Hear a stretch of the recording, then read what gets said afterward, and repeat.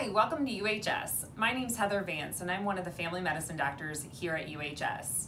Today I'm here to talk to you a little bit more about bronchitis, which is a common thing that we see here at UHS, especially in the colder months like fall and winter. Bronchitis is inflammation in your tubes that bring air into the lungs. It's typically caused by an infection, but it can also be caused by uncontrolled asthma, smoking, or other irritants in the airways.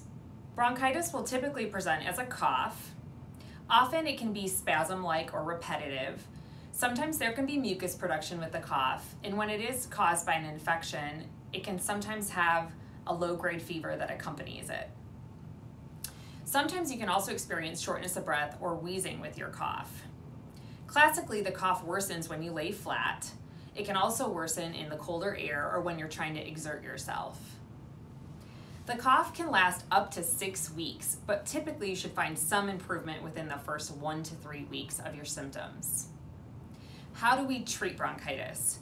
Well, as we discussed earlier, because when bronchitis is caused by an infection, up to 95% of the time it's caused by a virus, antibiotics will do nothing to improve your recovery time. What you do need is rest, plenty of fluids, avoidance of alcohol and tobacco, and essentially just trying to stay home, watch a movie, and try to get a good night's sleep.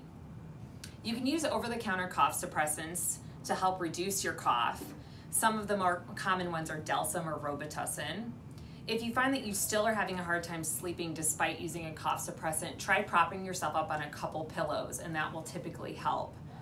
If you find that your throat is becoming irritated from coughing so much, you can use a throat lozenge or a cough drop.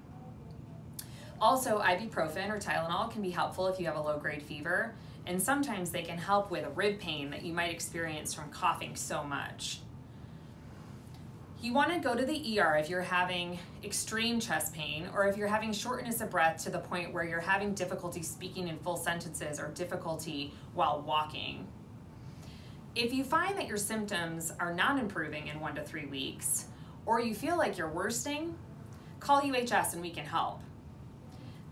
We always have nurses who are available during the day to take your phone calls, and even after hours if you're looking for advice. If you call during the day and our nurses feel like you might need an appointment, we have virtual visits available and we also have in-person visits. Sometimes bronchitis can lead to a secondary infection like pneumonia, where we might need a chest x-ray to help diagnose that. We have that here as well. So if you need help, call UHS. We're here to help.